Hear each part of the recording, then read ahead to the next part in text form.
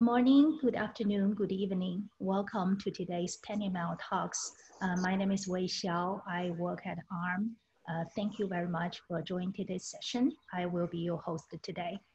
So before we get started, I want to share great news with you guys. Our global meetup community reached 3,000 members as of yesterday. That's a big milestone for us. And thank you very much for your continued support and enthusiasm. First, we would like to thank all of our tinyML Talk sponsors, Edge Impulse, Maximum Integrated, and Sense. So if you want to sponsor future talks, please email becky@tinyml.org. So on Tuesday, July 21st, we will have another 2 talks scheduled for you. So the first talk is from Toma at DSP Group, who is going to introduce AI and machine learning SoC for ultra-low power mobile and IoT devices. The second talk will be from Natajan at Qualcomm, who is going to talk about how to push the limits of ultra-low power computer vision for tinyML applications. The talks are scheduled at 8 a.m. Pacific time. If you want to present in our future sessions, please email your proposals to talks@tinyml.org. Our first talk today is from Zuzana Jelcicova, who works at Demant. Her talk today is benchmarking and improving NN execution on digital signal processor versus custom accelerator for hearing instruments. Zuzana graduated from Technical University of Denmark last year with a master's degree. She is pursuing her PhD degree with Demant, which is a group that offers solutions and service to help people with hearing loss. Zuzana, welcome. Thank you very much, Wei, for the kind introduction and in general for this great opportunity to present a part of our work here today. I would also like to say a huge thank you to everyone who has decided to join today's webinar, and I really hope it's going to be interesting for you. What I'm going to talk about is how we implemented neural network support on both a dedicated neural network engine as well as a digital signal processor used by Demant in some of its hearing instruments. Then we used the keyword spotting neural network as our benchmark model to evaluate the performance of these 2 implementations. But before proceeding into further details, I'd like to first of all introduce our full research team consisting of Adrian, Oscar, Evangelia, and Jens. We were all working on this project together, and my colleagues deserve equal credits for what I'm presenting now. I would also like to say a few words about Demant. So as Wei has just mentioned, we are an international hearing healthcare group that provides services and solutions to people who suffer from hearing loss. Our headquarters is in Denmark, a little bit outside of Copenhagen, but we have companies all around the world, in fact, in more than 30 countries. So Demant is a parent company to many brands, such as Oticon, where I actually belong to. And what we are doing at Oticon is that we are going through the entire development flow of a hearing instrument. It means that we are starting at DSP algorithms and we are ending at taping out our own chips. Furthermore, Oticon has also its own research center called Eriksholm that's also located in Denmark, and its main focus is on audiological research. Now I'd like to introduce you the overview of this presentation, so what we are going to go through together today. First of all, I'll start talking about the motivation. It means why do we even want to have hearing instruments with neural networks. Then I'll talk a bit about the benchmark model, the keyword spotting neural network, and right after we'll start digging into the Oticon's digital signal processor, referred to as the XDSP. We'll also talk about the neural network engine with its 3 optimization techniques that actually made the engine outperform the XDSP significantly. We'll have a look at these results at the end of the presentation, followed by the conclusion. Let me start with the motivation, because the first question could really be, why do we even want to have neural networks inside of hearing instruments? Well, the current state-of-the-art hearing instruments have already some automatic features such as noise reduction or environment classification or adjustments of some hearing instrument settings. However, they are still pre-programmed to a number of specific scenarios. It means that the current adaptive algorithms inside of hearing instruments cannot really improve their behavior over time in response to some sensor information. It means that they lack learning. And this is something that we want to provide our hearing instruments with. We want to give them the ability to learn, since this is an important feature when it comes to personalized hearing instruments. There's no such thing as a generic hearing loss, and each patient requires their own needs and their own requirements. And we believe and we envision that with the help of neural networks, this is actually possible, and we can really give the patients the possibility to experience this personalization. Of course, at the same time, we have to keep in mind that there are many limiting factors when it comes to hearing instruments, because these are really small devices with tiny chips inside. So we talk about limiting factors such as memory, area, power, and throughput. We could also implement neural networks in the current hearing instruments, because hearing instruments are multi-core processor platforms that are supported by several DSPs. However, the execution time and energy dissipation are really prohibitive to do so. And that's why we are coming with this alternative solution that's our neural network engine. And both the neural network engine and non-proteated DSP are evaluated using the keyword spotting benchmark model. This pre-trained deep neural network is taken from the Hello Edge keyword spotting on microcontrollers paper. And it is a fully connected feed-forward neural network that consists of 250 inputs and 3 hidden layers of 144 neurons. The last layer consists of 12 neurons, which correspond to 10 keywords that you can see in the following slides, and 2 non-keyword categories, which are silence. It means there's nothing present in the audio recording, and unknown. It means that the neural network cannot really categorize the keyword into any of these categories. So the input into this deep neural network is a flattened feature matrix, and the dataset itself comes from the very well-known Google Speech Command dataset that actually consists of these 1-second audio recordings. Now let's start having a look at our digital signal processor, the XDSP. And the XDSP really represents our generic audio DSP that is used as a baseline for comparison. And it has a 96-bit vector data path that supports 4 24-bit fixed point elements. And these are in 519 format. It means that we are using 5 integer bits and 19 fractional bits. Another important thing to mention in case of XDSP is that its multiply accumulate unit is able to perform 4 multiplications and accumulate the result in a single accumulator. And this is also visualized in the following figure. However, as you might see, there is an issue with this design, and it is the fact that we are only able to process 1 neuron at a time, which is very inefficient, because when we need to process the subsequent neuron within the same layer, we basically have to reload all the inputs again and again. And this issue, along with others, is actually addressed in our neural network engine that proposes 3 optimization techniques mitigating all these issues. So the neural network engine that I'll be now talking about has the following 3 optimization techniques. The first one is word length reduction, where we are actually using 8 bits instead of 24 bits for all our neural network parameters, because 24 bits are not really necessary for neural network inference.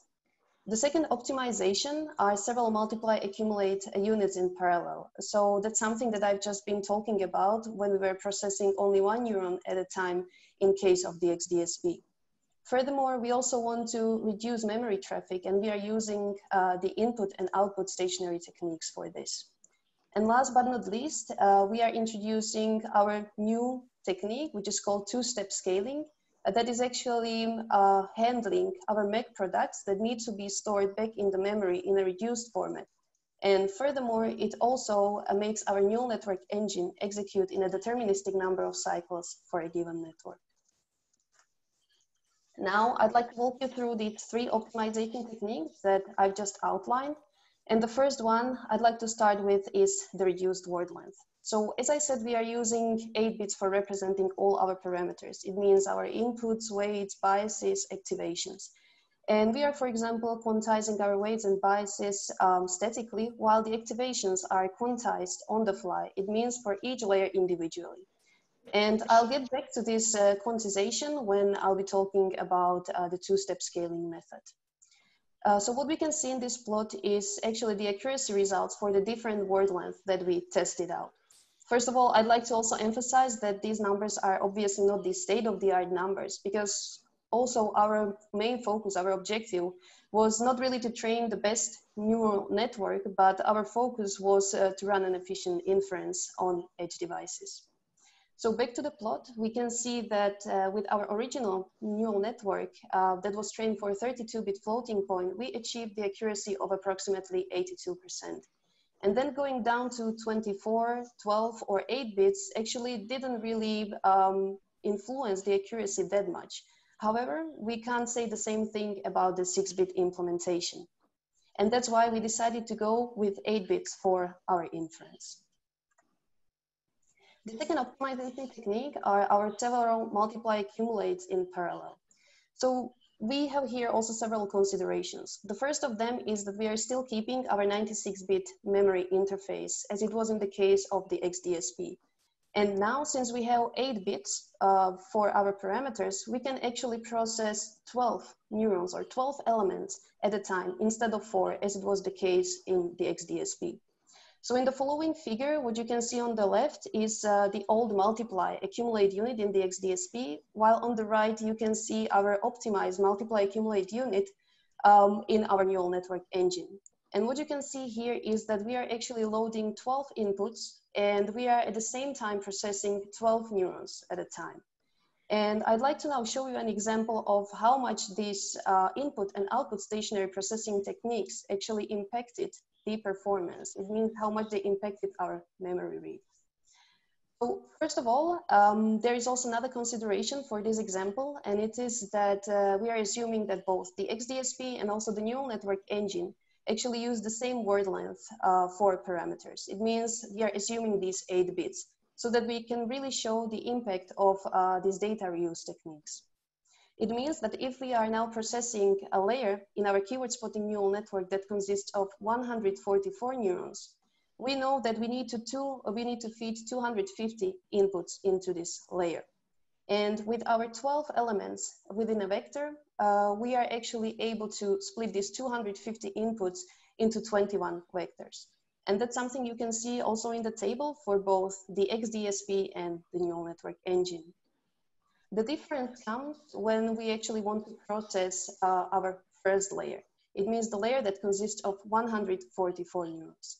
When we have a look at the XDSP, we can see the issue we talked about before. Every time we want to process new neuron, we have to reload all the inputs again and again for every single neuron within a layer. This means that we have to actually multiply these 21 vectors by all our neurons within a layer. In this specific case, by 144 neurons. This is not the case for the neural network engine, where we are processing 12 neurons or 12 elements at a time. It means that we are actually decreasing this factor by 12. So we are only in a need to actually load these input vectors 12 times. What we can see in case of weight vector loads is that it hasn't really changed for the XDSP, and it didn't really change for the neural network engine either. And that's because we are really working with fully connected neural networks, and we are loading every single weight. If we scale it, or if we basically apply this process to all the other layers within this keyword spotting neural network, we are then getting the total number of these memory reads that are performed during the inference. And we can see that for the XDSP, we need more than 13,000, while for the neural network engine is almost a half, around 7,000. And since today we are also comparing the XDSP that is able to process 4 inputs at a time, we need to scale this number up to see what is the actual difference between the XDSP and the neural network engine. And if we do that, we can see that the XDSP actually requires almost 40,000 memory reads, while the neural network engine requires only 7,000. So there is a difference of almost 6 times. The last optimization technique I'd like to describe is the two-step scaling. And the two-step scaling solves inefficient individual scaling of activations in our XDSP. So as I've just been describing, in the XDSP, we are able to process only 1 neuron at a time. And this is again something you can see in the following figure and in the following example I'm going to describe. So let's say that we have computed our make product for the first neuron, and we were storing it in our accumulator with higher precision. And let's assume also that our memory is able to store only 6-bit data. So what we need to do is to take this result from our accumulator and, in the simplest case, basically right shift it to actually get the format which is required. Everything is fine until we get to the second neuron, because as you can see, for the green neuron, we actually need to perform 2 right shifts. And this means that at this point, we are getting our results out of the proportion. They are not in the same ratio. So what we need to do in order to fix this issue is that we need to refetch the previously computed neuron, in our case, this blue neuron, and shift it by the missing number of positions. So in this case, it's 1 position. And as you can hear, this is very inefficient because, first of all, we are increasing energy dissipation by refetching the already computed results. And we are also introducing, or we might compromise basically the real-time processing, because all of a sudden we are introducing this non-determinism in the equation. However, this is not the case for the neural network engine because it uses this 2-step scaling method. And furthermore, this 2-step scaling method also makes the neural network engine execute in a deterministic number of clock cycles for a given network without adding additional clock cycles for performing the scaling.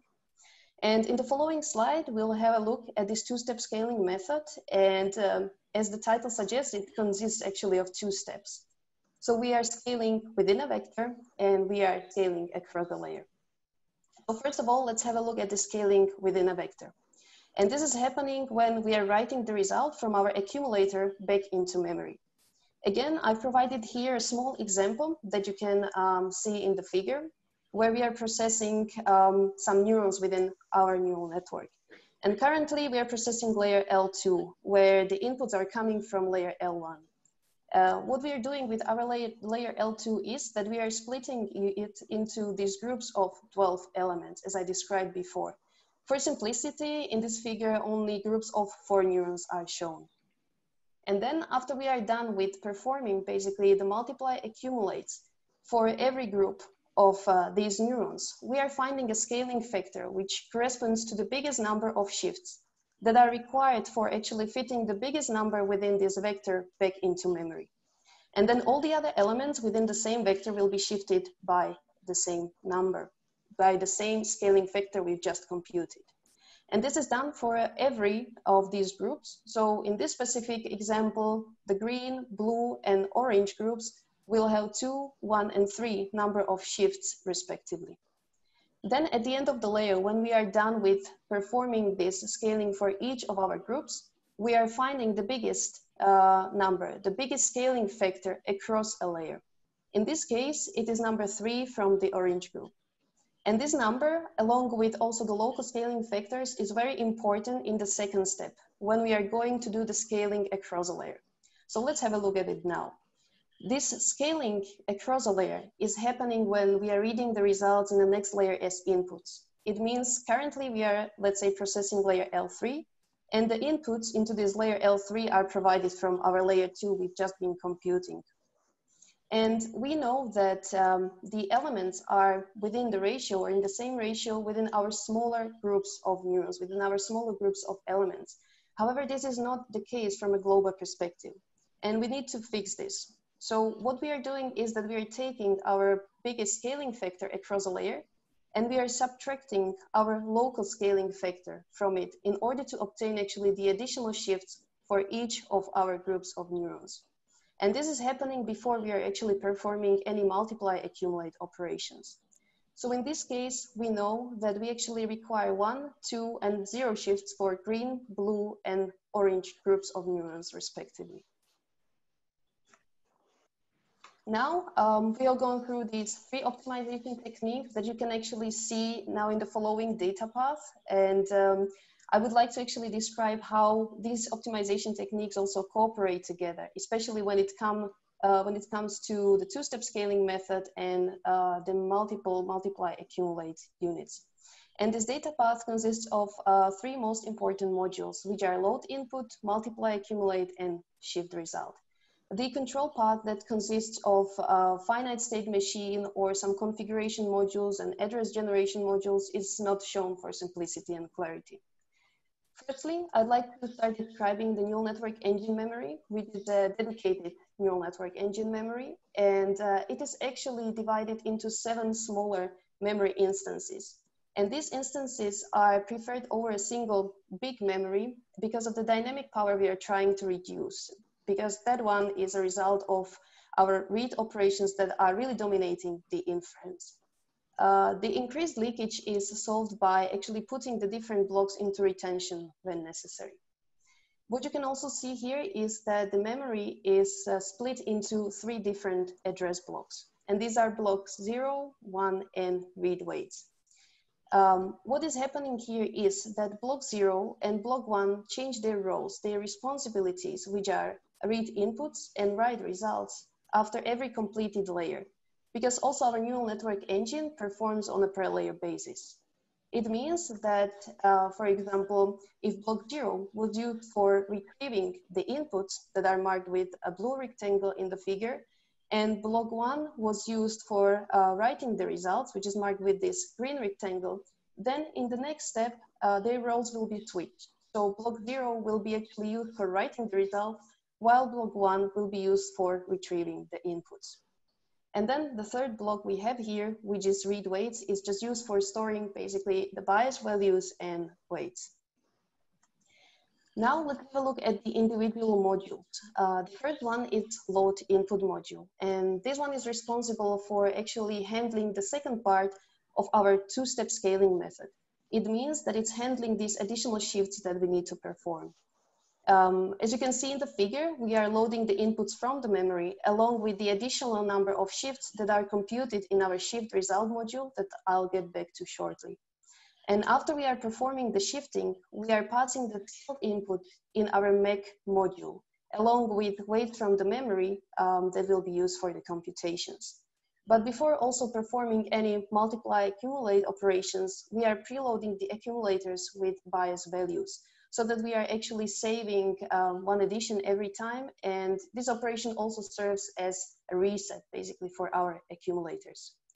So once we are done with all the multiply accumulate operations, we are moving to our scaling logic. And the scaling logic is responsible for the first part of our 2-step scaling method.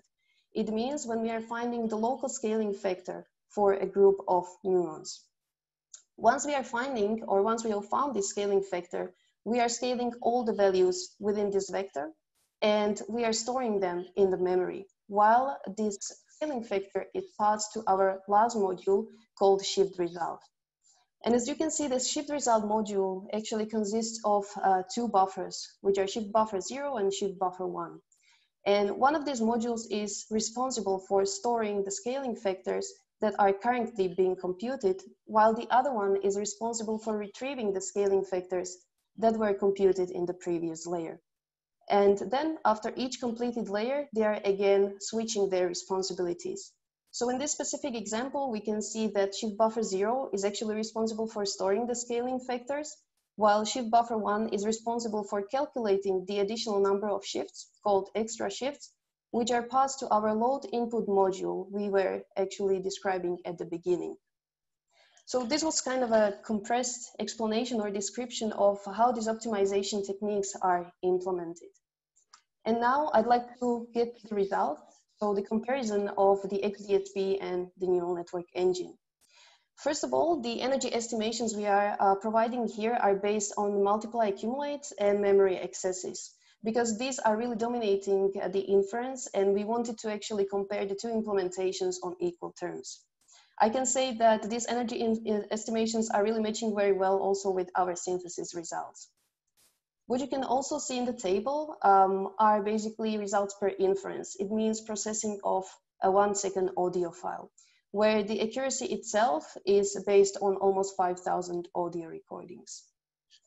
As you can also see from this table, the neural network engine really outperforms the XDSP significantly in all aspects. First of all, the memory capacity was decreased 3 times, which of course makes sense because we are now using 8 bits for representing our neural network parameters instead of 24 bits. But another contributing factor to this is our optimized approach of reusing memory space. If you remember with the switching, actually the different blocks after each completed layer. Then the memory traffic was also reduced by 5.5 times, where we went from basically 470 kilobytes down to 85 kilobytes for the XDSP and neural network engine respectively. Another big improvement in this case is that our neural network engine only uses vector operations, while the XDSP still needs to perform 888 baseline scalar operations for our keyword spotting neural network. And these are needed for loading our bias values and also storing the results back into memory. But as you remember, we were talking a lot about the overflows and refetching the values again and again when we need to actually scale them so that all the results are in proportion in the same ratio. So it also influences this number because it might grow significantly depending on how often we have to handle the overflows. Then, as we showed before, a few slides ago, the vector memory fetches also decreased a lot by 5.5 times. The same goes for the clock cycles that were decreased by 6 times, and similar trend can be seen also in the energy dissipation, which was decreased by 5.5 times. And the same trend applies for multiply accumulates and memory accesses. Again, we can see here that the memory accesses really dominate our inference with 109 nanojoules for the neural network engine and 600 nanojoules for the XDSP. So now I'd like to conclude what I've been describing the past couple of minutes and what we've gone through together in this presentation. So we could see the implementation of a neural network on both the dedicated neural network engine as well as the XDSP. And we could see that with the 3 optimization techniques implemented in the neural network engine, which were word length reduction, 12 parallel multiply accumulates, and dynamic 2-step scaling technique, we were able to outperform the XDSP significantly in all aspects, while actually the accuracy dropped by only 1% unit. So to wrap it up, our neural network engine really provides low energy, low power, and it can be easily implemented in resource-constrained embedded devices, such as hearing instruments. So I'd like to say thank you for your attention, and I'm open to questions. Zuzana, thank you very much for your great presentation. We have some questions from the audience. First question, more than one audience is asking if the DSP derived from a commercial source as ARM Tensilica, or did you design the ASIC in-house? This XDSP, this DSP that I was presenting, that's our own DSP from actually Oticon. Thank you. So what's the criteria to choose how many groups for 2-step scaling, and the criteria to choose which neural belongs into each group? That's a good question. So first of all, this criteria is really depending on the memory interface. So how many basically elements we can fetch within a single clock cycle. In our case, we are limited by this 96-bit memory interface. And since we decided to use 8 bits for representing our parameters, this gives us basically groups of 12 neurons or 12 elements that we can actually fetch at a time. And this also determined basically how we are splitting our groups of neurons within a neural network. So based on this, we also split every layer into these groups of 12 neurons, and we are processing them also with these groups of 12 neurons at a time. So basically this is the factor that decided how we are going to process the different inputs and the different neurons. And regarding the question how we are actually assigning the individual neurons into these different groups, it's very simple because we are taking basically the first 12 neurons and right after like the subsequent 12 neurons. So it's basically going one by one. Okay, thank you. So did you compare the efficiency of NNE with a GPU instead of DSP? No, we haven't compared it, at least not yet. The comparisons we have are between our neural network engine and the DSP. Okay. So is it limited to fully collected layers, or does it support convolutional layers as well? This accelerator that I was presenting right now was one of our experiments for fully connected neural networks.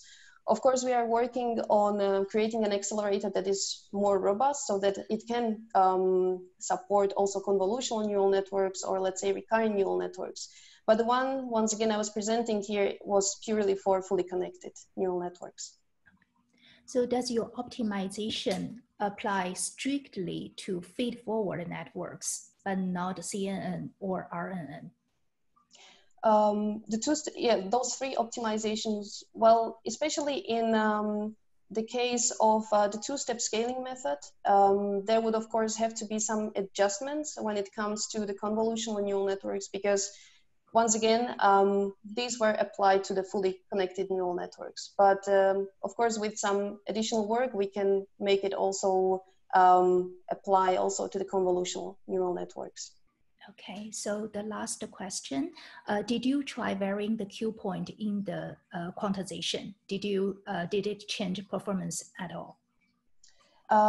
We've tried that, but the performance was not really changed, because again, we were working with, for example, this 8-bit data, and changing this Q point, this fixed point, that was more about the final representation of the result. So it didn't really change anything in our case.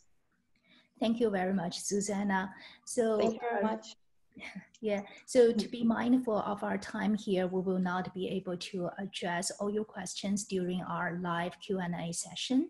So for the unanswered questions, please visit our tinyML forum. We will answer them here. Thank you. So thanks again, our tinyML talk sponsors, Edge Impulse, Maximum Integrated, and SceneSense.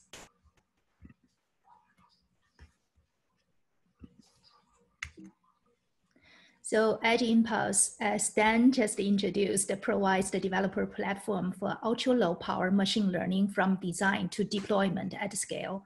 You can sign up at edgeimpulse.com to experience the smooth developer journey it offers. Maximum Integrated enables edge intelligence through sensors and signal conditioning on low-power ARM Cortex-M microcontrollers. Advanced AI acceleration features is coming soon. So SceneSense builds ultra-low power sensing and inference hardware for embedded mobile and edge devices. You can go to scenesense.ai to find more information.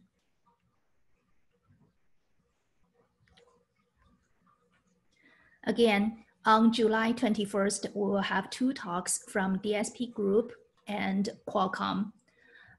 It's scheduled at 8 a.m. Pacific time. If you want to participate in our tinyML talk series, please email your proposal to talks@tinyml.org. Thank you very much for joining the session today, and see you in 2 weeks.